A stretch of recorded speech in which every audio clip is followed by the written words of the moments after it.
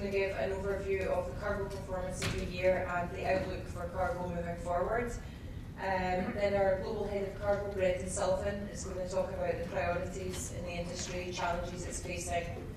And then finally we'll move to Henk Mulder, who's our head of digital cargo, and he's going to talk about digitalisation of the industry. So Rachel, over to you. Thank you. And we'll run the 3 presentations and then take questions at the end. Thanks. Thank you, Catherine.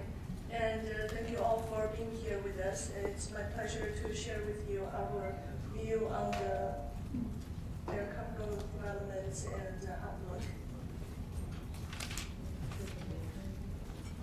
This one? Can you hear it? Can you hear at the back? No. Hello? Can you hear me now? Okay. Okay, thank you. Okay, so first of all, let's take a look from a historical perspective. This chart shows how the amounts of goods flown around the world in the airplanes moves almost the same way as the world trade has been moving since 1990. And it shows that when the blue line representing world export goes up, the red line representing world air cargo moves along with it. It means that when countries trade with each other, they send stuff in the air, and the airlines and the air cargoes give some wings to fly. So what drives the trade? What drives the growth of the trade? Let's crack down this economic story with these 2 charts in front of us. On the left-hand side, this chart shows the real GDP growth in the world economy since 1990. And you see that this line zigzags. The world economy has been through its ups and downs. And we can see there are 2 notable dips that brought the growth into negative zones. The first one is in 2008, that's the global financial crisis. And the second dip is in 2020, which we all know what happened.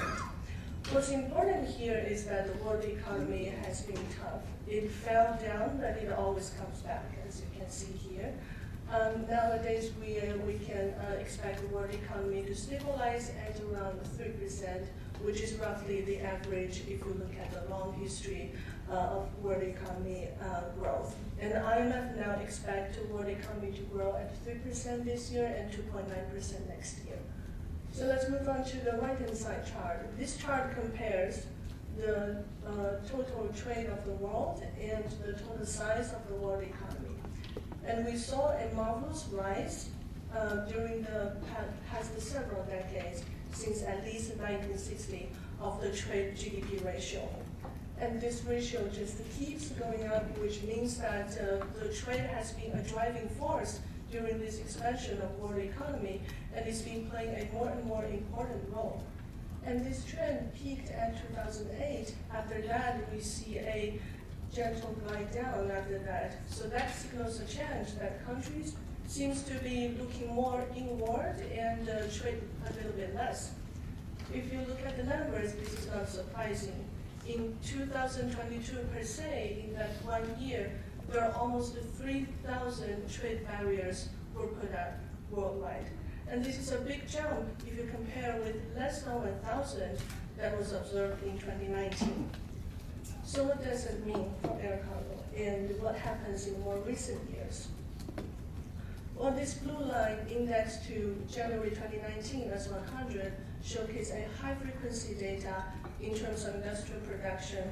This is what we use to observe economic development in a sense of lower frequency GDP data that's always sometimes lagging. So from this blue line in the monthly frequency, we can see a strong rebound and a recovery from the pandemic. But what about trade?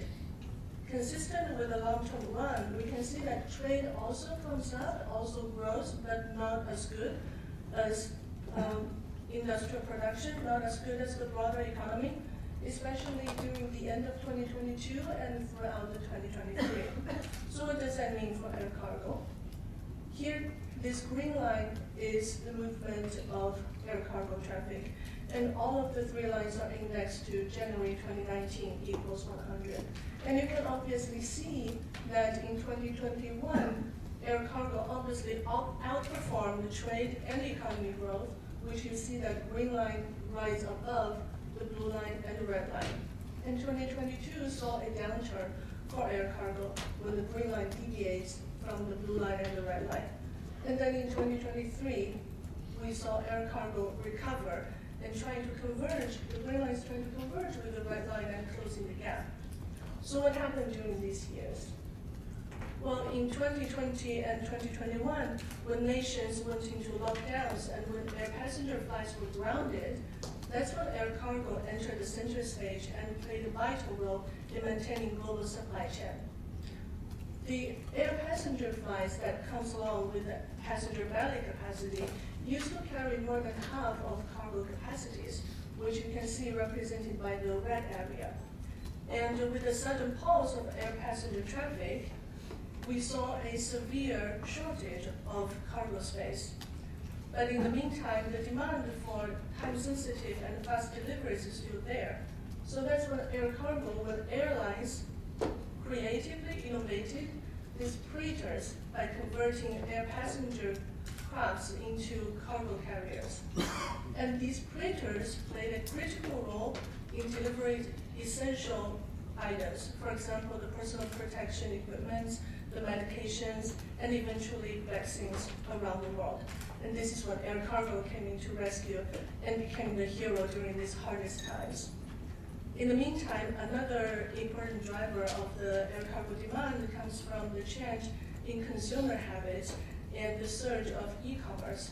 So when people around the world rely more on online shopping and fast delivery, air cargo became instrumental in adjusting and supporting to this new economic dynamic. So that's what happens in 2021. When many industries face downturns and even shut down, air cargo actually shows remarkable resilience and even growth.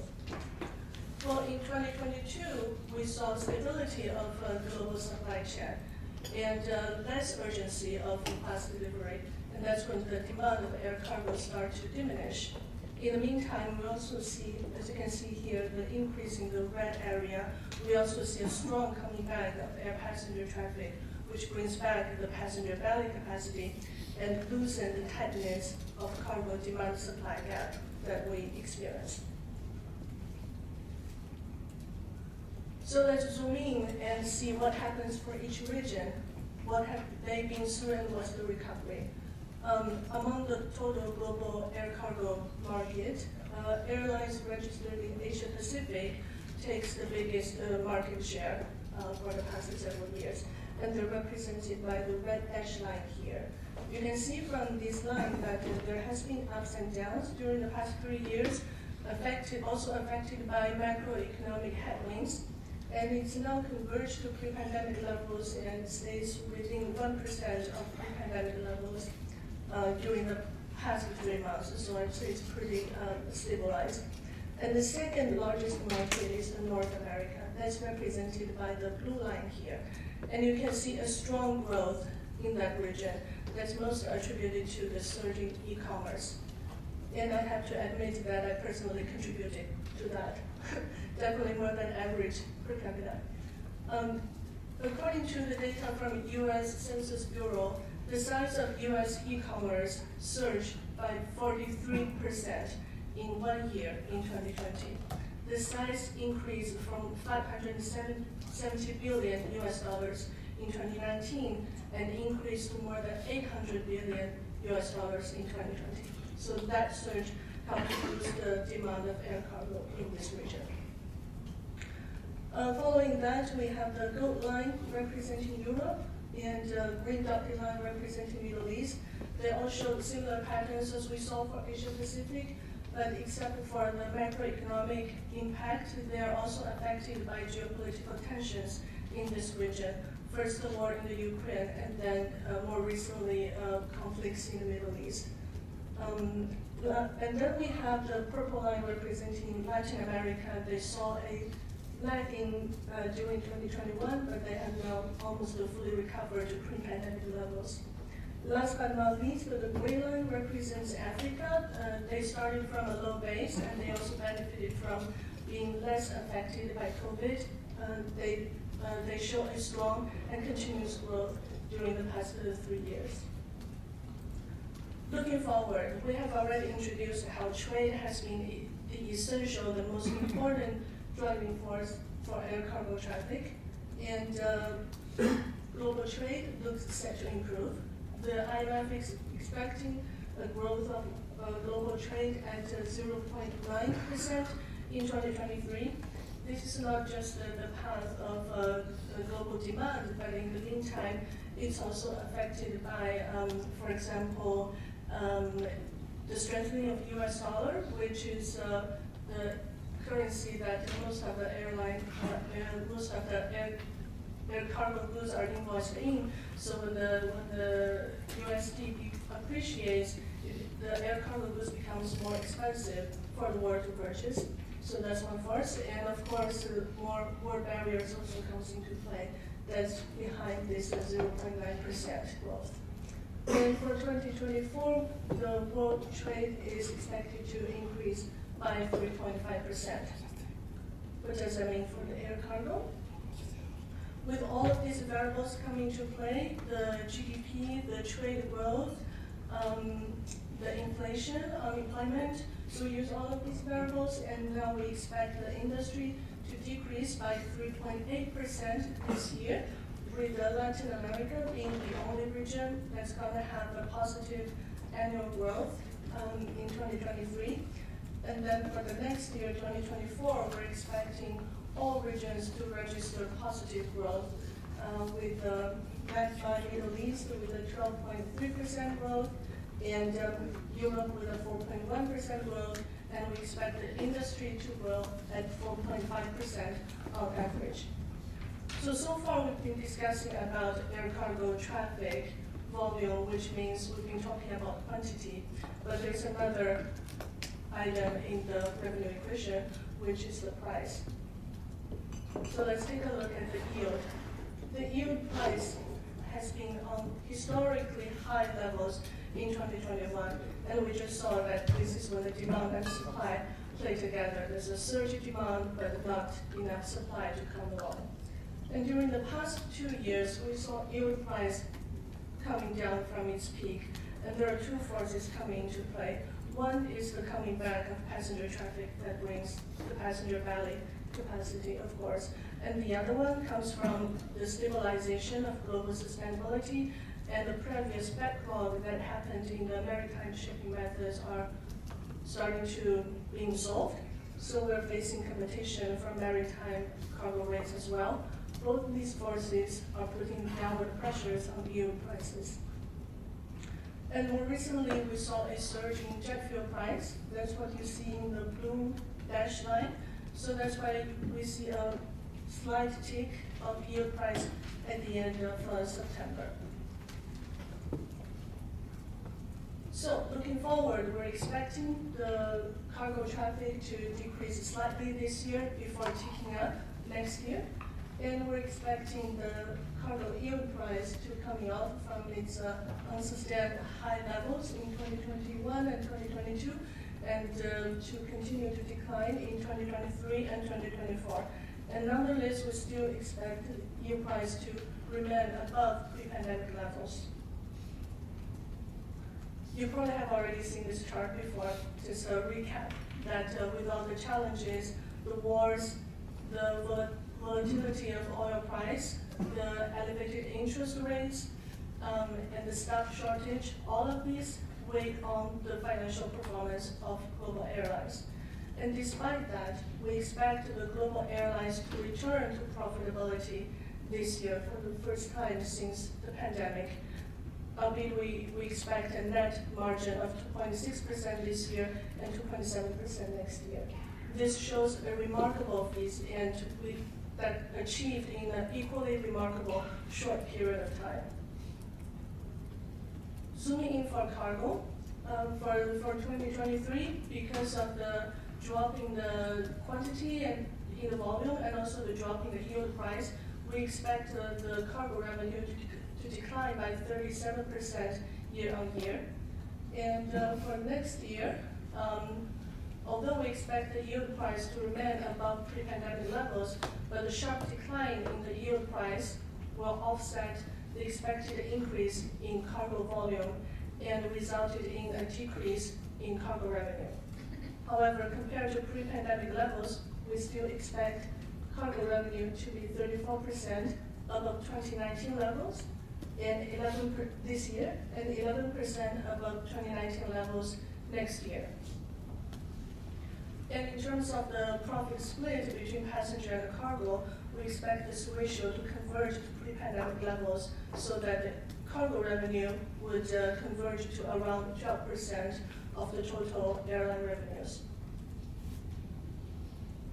To sum up, 2021 was the year that we saw demand met with unprecedented innovation when freighters came into rescue. In 2022, we saw the year of stabilization with challenges, transitioning from crisis to a new normal. And in 2023, we saw consistent recovery, and we observed steady month-on-month improvements. 2024, we anticipate sustained revenue growth, outperforming pre-pandemic levels.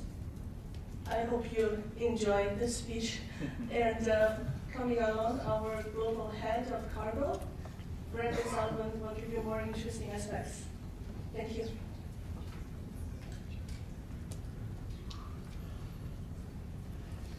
There we are. Thank you so much for that. Welcome everyone. As mentioned, I'm Sullivan. And today I'm going to talk to you about the industry priorities, where they're, the specific aspects of that related to air cargo, and then get into some of the things that we've delivered over the course of the year and why that's important for the globe as a whole. So, what are these industry priorities? What are they? What is specific about them for air cargo? The first is around digitalization. And really here, it's the move from legacy messaging and the legacy messaging standard, which was focused around digitizing a paper document, to a data sharing approach using modern web APIs. It's much more efficient, it's much more effective, and my colleague Henk is actually going to go into detail on that one. In terms of sustainability, obviously we're supporting the industry's net zero commitments. Additionally, we want to increase efficiency and reduce waste inside the air cargo operations. So I'll touch on what we're doing in those specific areas on the ground. And lastly, when it comes to safety and security, securing and facilitating cross-border movements, so that's both the safety aspects for things like dangerous goods and lithium batteries, as well as the customs and facilitation movements that we have around the globe and how they're kind of mixing as we move forwards. So I think Rachel covered this extremely well, and maybe it's not that the challenges are mounting, but that the challenges are actually continuing. So, for example, the war in the Ukraine has grounded some of the key players. It's disrupted supply chains. It's not the only geopolitical issue that we've seen, but it is certainly one of them that's affected us in this year. There is continued economic volatility, which has brought on inflation, a weaker trading environment, shifting currency rates, and slower GDP growth overall, which is affecting consumers more generally. And lastly, if we look at another region of the world, there are still concerns on how China's supply chain is developing when supply chain and manufacturing companies talk about de-risking their supply chain and how they may be moving around. These developments are still ongoing, so it's an area of challenge that we continue to monitor. On the plus side, on the positive side, e-commerce absolutely continues to grow, and it continues to be a significant driver for air cargo. With that comes these shorter delivery times. The e-commerce demand is speed, and air cargo can absolutely deliver that. And it requires cooperation from governments to improve those delivery times, reduce any dwell that might exist inside the supply chain. There has been a very strong rebound and incredible resilience in this industry on passenger traffic, which brought with it more belly capacity, which is available for cargo.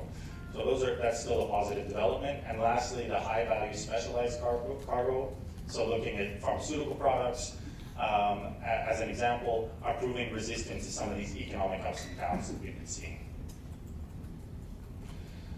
So on digitalization, as I mentioned, Henk Mulder is going to go into detail on this one. And what I wanted to focus on here is just to call out and use an example of PLASI. PLASI is preloading advanced cargo information, and it is a specific data set that is shared along the supply chain with the customs authorities to perform an additional layer of security. So it's where customs is actually performing security risk assessments prior to loading. Now, what we have is a number of these different PLASI regimes being implemented throughout the world. The latest was in Europe with the movement towards EU's ICS2 system, what we are seeing in the UAE, in Canada, and there are existing programs as well. What we need to do and what we need to make sure happens is that these programs, one, achieve their objective of this additional layer of security, but do not impact cargo flows. They don't slow down and they don't create friction at borders and at transit points. And for that to occur, governments absolutely must work closely together to deploy a PLASI program. We have a number of examples where freight may move across multiple PLASI regimes, and if those programs are not aligned, all of a sudden the data sets can't be shared and they cannot be used for the purpose that it was intended, and trade flows actually stop or slow, and we have increased dwell time, all of which negatively affect the types of commodities that we move in air cargo. On sustainability, you've heard already this morning about all of the different initiatives that we have on sustainability, so I'm not going to repeat that. What I want to talk about is some of the additional areas where air cargo contributes to achieving some of the UN Sustainable Development Goals. Absolutely committed to achieving the air cargo industry's net zero commitments, but in addition to that, looking at the utilization of single-use plastics. That's not terribly different from the rest of aviation, which is also focusing on that. However, the plastics themselves are different. We have different uses for them, and they're spread out throughout the supply chain. So there's some complexity in making sure that we find alternatives and that we reduce that use. The other is on the reduction of perishable loss in the supply chain, and that's the supply chain end-to-end from point of production onwards through to consumer, but certainly with air transport playing its role to reduce any loss that you might have there. To advocate for sustainable and efficient air cargo facilities. I think in the past there was perception that air cargo facilities may not have been the most efficient buildings in the world, and what we need to make sure is that we're moving in that direction, that we're using modern approaches inside the facility as well as for its functioning. And lastly, around people. So attracting, developing, and retaining young talent within the air cargo industry. We have a program called the Future Air Cargo Executive Program to help kind of deliver on that. Touching on some of the perishable products that we were talking about, and just special cargo more generally. So special cargo typically can represent up to 58% of the overall cargo revenue, depending on the business model of those airlines. And you can see that of the perishable products, 12% of them are fruits and vegetables, many of which are food. So focusing on and making sure that we minimize any loss that we might have throughout the supply chain is incredibly important, so that they connect producers to actual markets and consumers, so that the food and the perishable products actually end up in the mouths of the people who are looking to purchase them. A couple of other interesting figures. So when we talk about transporting dangerous goods, which represents nearly a third of all special cargo, 27% of that is actually lithium batteries. And it's increasing year on year as we purchase significantly more devices, either through e-commerce or other means. And just to highlight some of the great work that was done throughout the air cargo industry, over 13 billion doses of the COVID-19 vaccine were administered, many of which were flying by air, because that was the only way to connect these countries and the places that needed them. So what we've done just recently is we've released the first one is a new guidance on perishable loss reduction in air cargo, showing how much of a priority the timely delivery of perishable goods is to air cargo. It identifies 3 areas that are where we have commonality for loss, so that could be damage, that could be delays, and that could also be transit processes. That could either be customs processes or regulatory processes, but it could also be operational ones. And then it offers a number of strategies for the industry to actually reduce and mitigate any of that loss. And the second area is really around this future talent. So this is a paper that was actually written by our Future Air Cargo executive community. So these are young people under the age of 35 who are committed to attracting people to the industry, and they identified 5 different areas for the industry to focus on and put them in this paper. So these are the things that they think are incredibly important to focus on. And you can see that these are all the things that align to businesses, but that may not be in place consistently across the board. I mean, the pandemic has really shown us, and it's thrust into the forefront, that cargo changes and saves lives. The UN World Food Program estimates that 362 million people will be in need of humanitarian assistance and protection in 2023. So that is a record high, unfortunately, a record high, and basically means 1 in 22 people will be requiring some form of assistance across the globe. So it shows just how important it is that we deliver as a community, as a global community, and air cargo absolutely responds to that. If we take the example of the earthquake response in Turkey and in Syria earlier in the year, there was an incredible amount of aid delivered, so 3,500 tons from 90 different countries all over the world to support that emergency. And then the other innovative thing that the air cargo industry did was set up these air bridges. So the EU humanitarian air bridge, for example, has delivered more than 4,000 tons of aid over 165 different operation types to deliver for relief operations. The last thing I want to touch on is safety and security. First component, lithium batteries. Lithium batteries are found in just about every one of our electronic devices. And obviously we want to take the data that's available around incidents, around issues, and have a continued risk management approach so that we can mitigate any risks. In addition to that, there have been some improvements around the transportation conditions for them to offer even more barrier and even more margin when we're transporting them. So one is a reduced state of charge, and the second is a new designation for vehicles so that we can identify vehicles when they're moving in transportation. Before, in particular, small vehicles would have just been considered battery-powered equipment, but they really do have different considerations.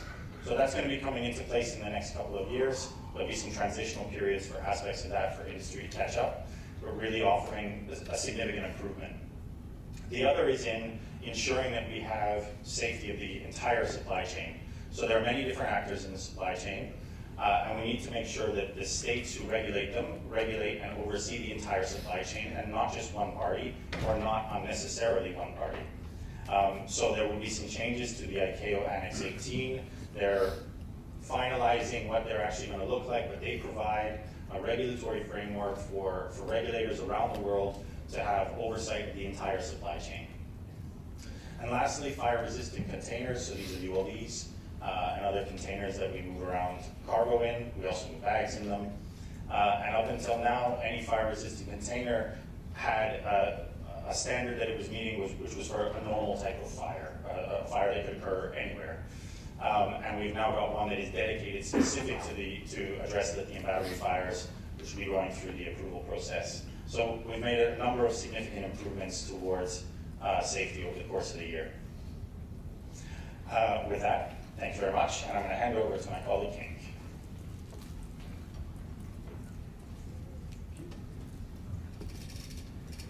Thank you very much, Brendan.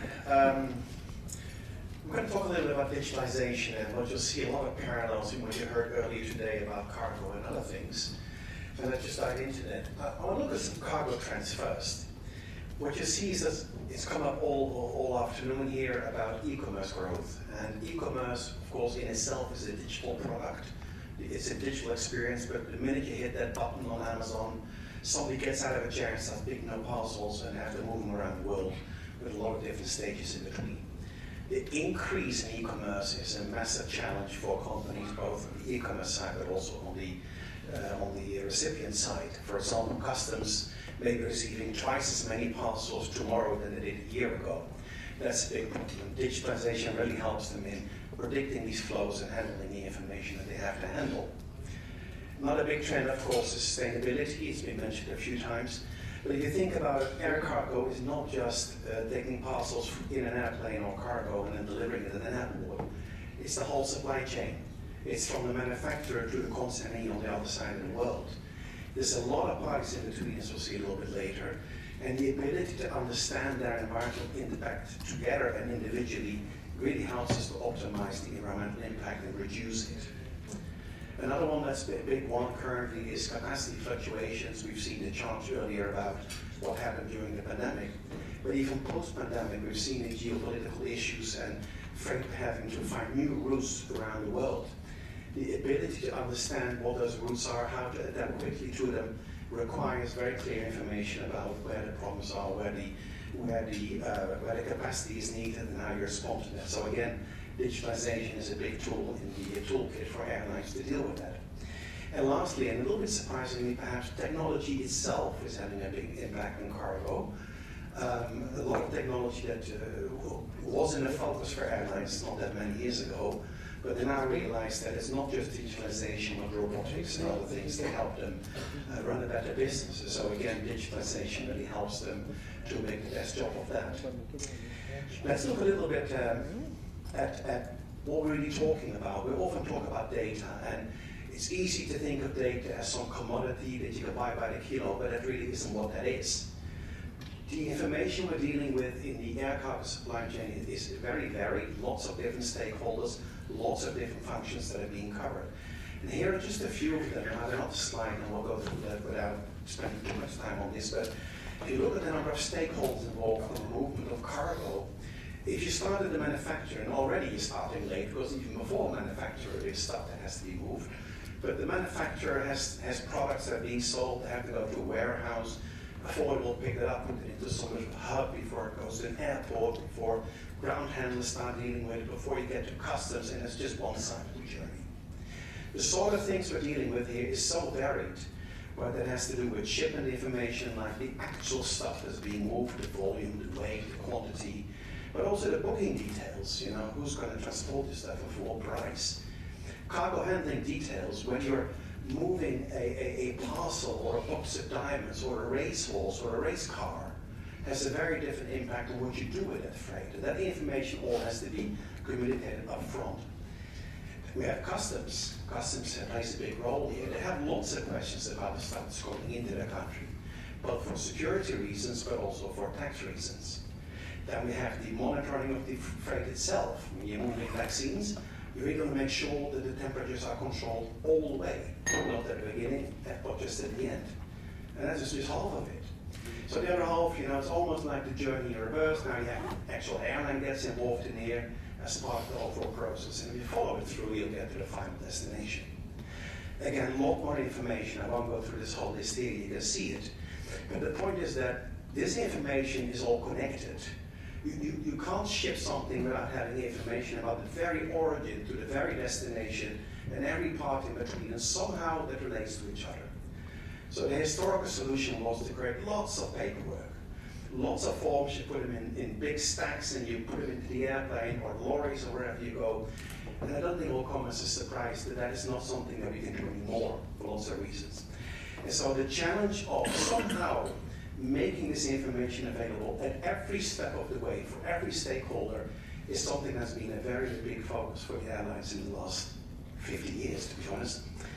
And so one program that we've been working on at the IATA is the so-called One Record program, which is different from the One Order program. If you're dyslexic, that is an issue, but this is One Record. One Record, the idea is the ability that all of these pieces of information we're talking about just now are somehow linked digitally, so that anybody can access any piece of information throughout the entire journey, throughout the entire supply chain. Obviously, there are concerns about security and data access, all of that is, of course, is included. But the idea you have some sort of data network, a bit like the image shows here, where you can just surf around the network and get the data you want, just like you surf the web today, is something that is truly innovative and is going to change the air cargo business significantly. Now we have some targets here. We actually want to have this completed by year 2026, 1st of January. We'll accept the second as well, but by 2026, all airlines will have the capability of using this One Record approach to sharing data across the supply chain. So that's a very important target. It includes many things. We have developed a complete language for air cargo. It's more than just data, it's actually the whole language and how concepts interrelate and things like that. We're using web connectivity standards, so we didn't have to reinvent that wheel. It's secure, by definition almost, you can't do business otherwise. And essentially we're creating a global data network for air cargo. Now when I say air cargo, I already said it's from manufacturer to consignee, and that sort of brings you in touch also with the other modes of transport. So it isn't just air cargo, we also speak with our colleagues from across the other modes of transport. And then lastly, we started this project 7 years ago, and even then we knew this had to be ready for AI. And so the technology we have used, we're preparing us for that. And as you've all seen the trends of what happened last year with ChatGPT and other models, AI is now here and it's going very, very fast, and we actually see some real positive benefits of having a standard like on record. The benefits are many, and it really addresses a lot of the issues around streamlining operations, getting better data quality, making sure that what we declare here and there is actually correct, much better transparency so that parties from across the supply chain really know what is going on, including the customer, better security and compliance handling. This is often an issue. If you have an issue with compliance, your freight simply stops where it is, and that's the end of your journey. Cost reduction, the ability to optimize your processes helps there. Customer service, customer experience, sustainability, and the last one is actually really important, which is interoperability. The ability for air cargo companies, whether it's the airline or forwarders or others, to actually exchange data with other platforms, whether they are government platforms or other transport modes, is essential in the optimization and to get the results that we're looking for. So interoperability is at the core of this. Now, I mentioned just now the sort of big impact of AI in the last year, certainly, but before as well. And what's interesting is that a tool like ChatGPT or others can directly query the data I'm talking about. That is something that, of course, when we started this project, we didn't know that would come. We expected it would, but we didn't know when or how. And this just works out of the box. So you can actually query this data just like you would talk to a customer service agent. So instead of saying, well, where does this shipment come from and go to? It's going from AMS to SIN. It will tell you the whole story of Amsterdam and Singapore if you want to. Because, of course, these AIs can help you with a lot more information. Lastly, a lot of this has been a lot of work for the industry. A lot of experts have talked about how we should design standards like this. But when it comes to it, it's an IT standard, it's a technology standard. So we organize hackathons twice a year now. The last one was in Doha just a couple of weeks ago. And during these hackathons, we bring together a couple of hundred programmers, business experts, who then innovate on the spot, 24 hours, 48 hours to come up with great ideas. And the last one, we had some 18 teams participating. I'm not going to talk you through everything we did, but there's a couple I want to highlight. One, really clarified the concept of how do you actually deal with AI. And the way that they projected it was that it's a conversation, just like we used to have with real people. And instead of just filling in forms like we're now getting used to and annoyed that we have to do the job of the bank or someone else, you have a conversation and say, well, I want to move my dog. Okay, very good. The last time you moved, you gave me this certificate. Is it still better? Yes, it's still better. What do they have to say about the regulations for movement? And so these AIs actually on the spot during this hackathon, they integrated the complete system to have that conversation and to make a booking and to actually initiate their transport. So that was really nice. Another one was actually from a team from Turkish Airlines that used the experience of the earthquake in Turkey to realize that there were so many areas where this supply chain can do a better job, that they actually came up with some quality tools to improve the transport of goods, in this case during a crisis, but really in any type of transport.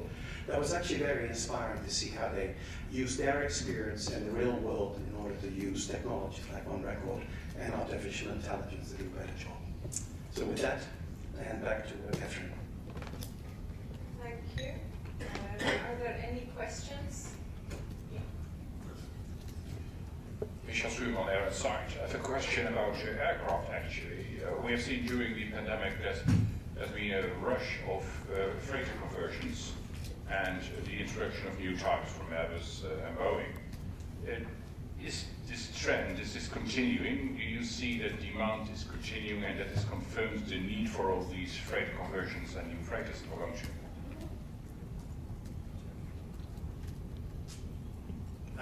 So the first thing we can say is what the demand actually looks like as we move forward. So it's I would say cautiously optimistic as we move forwards.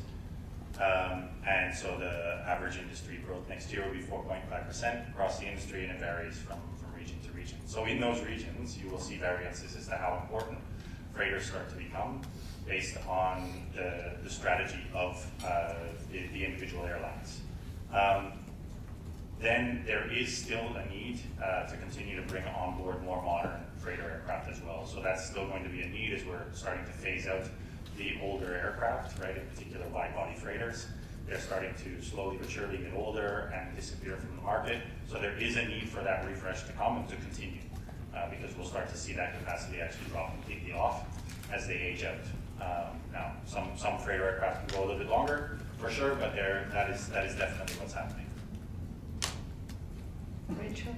Yeah, just adding up for your reference in case it helps. In our global outlook that's released today, we have a subsection on aircraft and its ordering and deliveries.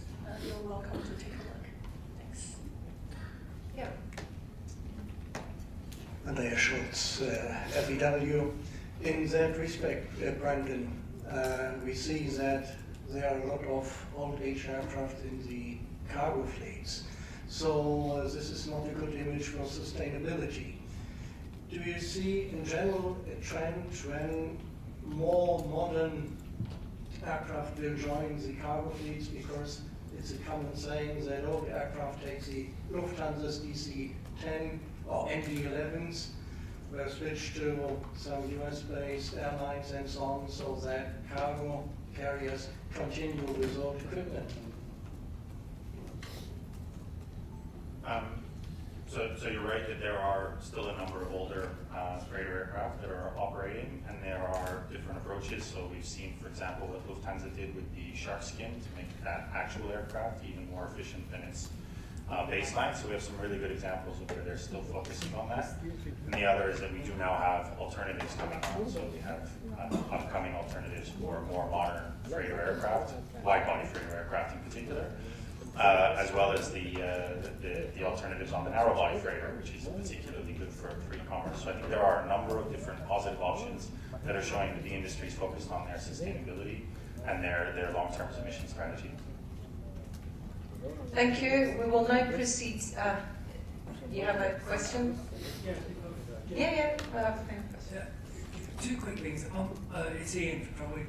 I'm a bit mystified by the prediction of 3% growth in air cargo next year, because the chart showed the dislocation of air cargo from the rising industrial production post-pandemic. And although the IMF has predicted 3% global GDP growth, the European economy, the EU economy, certainly Germany's looking like going into recession. China's stagnating with China, and anyway, there's the dislocation of supply chains, people trying to pull out of China and so on. So I wonder about that forecast and what assumptions you've made. Is it just based on the IMF forecast? And just on the generative AI use in digitisation of cargo, your slide showed the ChatGPT, and I wondered if you just wanted to clarify that because I'm assuming that would be an enterprise version of ChatGPT, because the OpenAI version of ChatGPT would not be secure with data at all. Should I start with the first question? Thank you for this question, and glad to have the opportunity to explain. So first thing to note is that this growth rate would be based from a low base. You know, the air cargo has been decreasing for the past 2 years, and especially for this year, 3.8% decrease. So the growth of next year will be based on that. And in addition, the IMF is forecasting GDP to be at 3% this year and 2.9% next year, but the trade is expected to grow at 4.5% next year, if I recall correctly. In addition, this forecast is an industry average, so if we look into regions, there are variants, so it's an uneven development between all the regions. We're expecting highest increase from Middle East, for example. And finally, last but not least, you can see our set of assumptions, including GDP, inflation, real interest rate, strengthening of USD, unemployment, jet fuel price, recovery in China, and the development of the wars. Of course, for now, our baseline expectation is for war not to spread, and our baseline expectation is for China to have a strong recovery. But these are all assumptions for our modeling. Details can be found in the global outlook that's released today. If any of these variables changes, that will change the forecast, of course. Thank you. Henk? On the ChatGPT question, so there are 3 points here. The first one is the data that we're accessing itself is protected, so that nobody, including tools that you use, could access data unless the party agrees to it. That's the first thing. The second thing is that there are many tools out there. We use ChatGPT as an example, which is recognizable on the slide. But the reality is there is literally dozens of large language models that can be used for this today. And most of them are being used in corporate settings that are completely closed. You can't get out, you can't even get it outside your own company. So that security aspect is currently being developed by a lot of companies, and it's relatively new, so I think that many companies are still experimenting with it and learning with it. Then thirdly, and perhaps that's the most important part, is that when ChatGPT started, basically all the data they had was being shared with everybody, and it was a very bad thing, and even they've learned their lessons. But the reality is that learning from data will be entirely limited to within a company or to within an environment where we want that. And so it is possible there is certain data we would love to see outside, maybe things like traffic patterns or stuff like that. But most of the data will be firstly limited restriction, limited models usage, and then the learning from that would also be limited to internal benefit only. Thank you, Henk.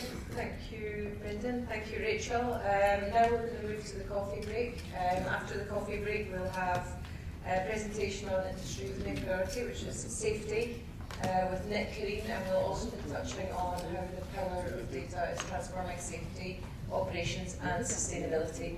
So we'll see you back here at 4 o'clock. Thank you.